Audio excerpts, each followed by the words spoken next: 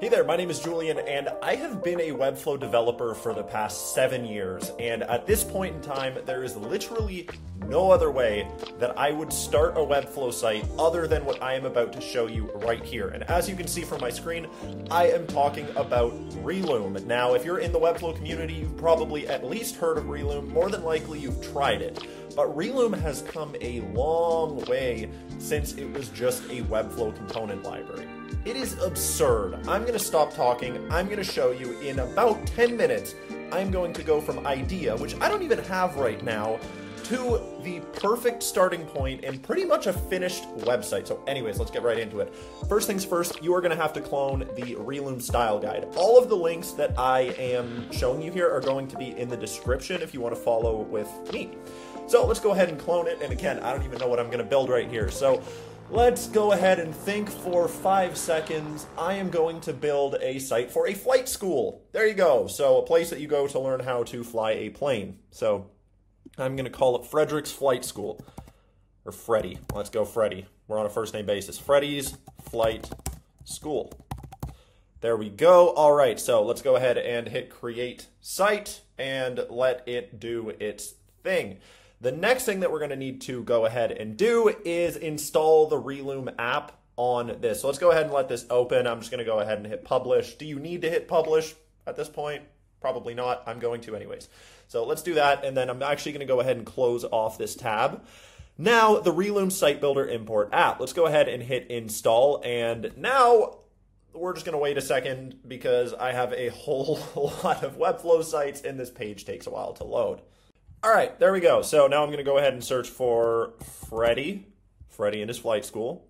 There we go. Let's go ahead and click that and then hit authorize app. So now what's going to happen is it's going to install it. It's going to open the designer. We should see up here, it's going to say app installed in just a minute. So let's go to request design control from myself, as if that makes any sense. I'm excited for Webflow's real-time collaboration tool to come out. All right, so if I open this, we can see the Relume app is right there. It says app installed. That means we're good to go. Now let's head over into Relume. So here we are, and I'm going to go ahead and make a new project. And I'm going to call this project Freddy's Flight School. So let's go and give it a name. Freddy's Flight School. I'm going to say a flight school for teaching beginners how to fly a plane called Freddy's Flight School. All right, so you can optimize this prompt. Like, I'm just going to show you in its most basic form to show you what you can do. If you're actually using this for a production project, give it some thought. Try to explain it. Try to explain the brand voice. Try to explain everything, because this right here is the starting point. And of course, we can go and select the number of pages, the language, so on and so forth. Let's go ahead and hit generate sitemap. So it's going to do its thing here. And you know, you're probably looking at this and going, it's just a sitemap. Who cares? Yeah, it's not just a sitemap, buddy. Stick around and you will see what I'm talking about. Okay, so first things first, we can see all of this stuff here has been generated. We have a home page, we have an about page, a courses page, a blog page, blog post, and course details. That is awesome. Now, if this fits all of your needs, you can carry on, but you don't need to. So let's say, for example, here we want to change something. I can go ahead and double click and say I want to highlight these specific selling points, whatever it is. So my recommendation to you is if you're using this for a production project, don't just go ahead and try to rip through Relume. What I'm doing here in 10 minutes, spend an hour and go through it with a fine-tooth comb, I think that's how the saying goes, and just make sure everything is perfect in the sitemap and in the next steps that I'm going to show you. But for demonstration purposes, we're just going to leave this as it is right now. I think it looks good. It's exactly what I need. So now I'm going to go ahead and go to Wireframe. And the next thing it's going to do is it's going to figure out a whole bunch of components. Now, here's the thing. AI sucks at front end, at least right now, as of the time of recording this, August 2025. But Relume doesn't suck at front end. And the reason why is because Relume has been working on a list of components that they have designed and they have built themselves over the years. And that's what this is using. So it's not just using AI slop, it's using actual human-built components. So I'm going to go ahead and scroll in over here. And as we can see, we have our nice wireframes. And to me, it looks great. Along with that, we have copy generated. And the thing that I want to say about AI generated copy is, to be honest with you, a lot of people say, no, AI generated copy is bad. If the copy's good, the copy's good. But if this is a site for a paying client, don't just let AI generate it and then not give it a second look. Let AI generate it as a placeholder and go through everything.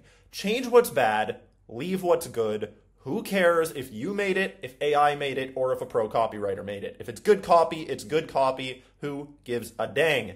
Okay, so anyways, here we are, and let's say you don't necessarily like one part of it. So let's say I'm not a big fan of this section. Kind of not. I don't know why. It's a pretty standard section. I can hit shuffle over here, and it's just going to pick a new one for me based on AI. So I much prefer this section already. So I'm going to leave that as it is to show you the shuffle feature. And then let's say this one right here, this testimonials, I just want to pick something else. I can click in. I can find one that I like. So I'm going to say, for example, this one is pretty nice, and I can add 3 columns, 2 columns, slider, yes or no, content, type 1, type 2. Let's go ahead and pick this one actually and make it a slider. Look at that. So again, you have the power to go through everything, pick what you like, change what you don't like, and all of that. So anyways, like I said, go through this in detail. Look at every section. Really give it some deep thought in terms of what you want the site to look like. And once you're done with that, the next thing you're going to do is go to Style Guide. And this is where things start to get mind-blowing. First things first, this is the exact style that I wanted. I wanted like a dark and a light blue. Don't know how it knew that, but it somehow did know that because this looks absolutely beautiful to me. This section here doesn't. I'm going to go ahead and change it to that. So now, anyways, I love this, and I'm actually not going to change the colors because I love it, but you can go ahead and change these colors however you want. You can change the typography, you can change the styles of the buttons. Actually, let's go ahead and change the styles of the buttons. I'm just going to hit shuffle on that. This one gave me a nice kind of shadowed look, and I'm a big fan of it, so let's go over here and take a look. That looks beautiful, but this is not the end of it. So once your style guide is good, you like the colors, you like the typography, you like the UI styling, then you're going to go into design, which is currently in beta, but it has been amazing from my experience. So now, again, we can see the entire site, the wireframes that we had, now turned into actual designs. And we can go through here and change anything we want. So one thing that I would say is I'd probably rather this section here be white background and then the one below it be blue. So I'm going to go ahead and select this scheme over here. And then for this one, I'm going to go ahead and change it to scheme 3. Okay, so that to me adds a little bit more of a visual breakup. I think this looks quite nice. I'm a big fan of it. So everything is looking good to me. Again, you building this for a client, go through every section, pick the schemes well, make sure everything is good. Spend an hour in Relume and you will save 30, 40, 50 hours in Webflow. So let's say we went through all of this and everything is looking exactly as we want it to look. Perfect. What do we do next? Well, there's an export button up here, but that's pretty useless. It's just going to tell us what I'm about to tell you now. Head back over into your Webflow site, and I am going to launch the Relume app. And then it is going to show us our project. So here we can see Freddy's Flight School. Let's go ahead and click Start on that, and I'm going to go and do Design. So it's going to ask us which pages we want to import. Now, I have built nothing in this project. I have not clicked it. I have not added a page. I have done nothing. All right, now I'm going to hit continue and let Relume do its thing. So start import. We're going to speed this section up and you can just watch Relume go crazy. Have fun. All right, so we are done here, and as Relume says, 25 hours saved, and no, that is not an exaggeration. So now I'm going to hit done, I'm going to close this off, and I'm going to show you what we have. So our style guide has been made with all of the styles that we want, the fonts that we want, everything looks exactly like we want. The buttons have that exact same effect that we defined in Relume. Going to go to the home page, and I'm going to hit publish and take a look at this on the live site. So here's the thing. This right now, I've been a Webflow developer for 7 years. I know how to build everything from scratch exactly as I want it to be, and that's all well and good. Relume coming around at this point in time being a Webflow developer is like being a guy who knows how to use a screwdriver when the drill came out. Because this just quite literally will save you absurd amounts of time. And this isn't something that I think you should just use for simple builds. I think this is something you should use for large and complex client projects, because at the end of the day, most of these sections are going to be standard sections. Even if you have some crazy animations that you build in, this right here is your starting point. So if I go ahead and open the site, as we can see, everything looks exactly as it looked in Relume. It looks perfect. Everything has animations that we want it to have.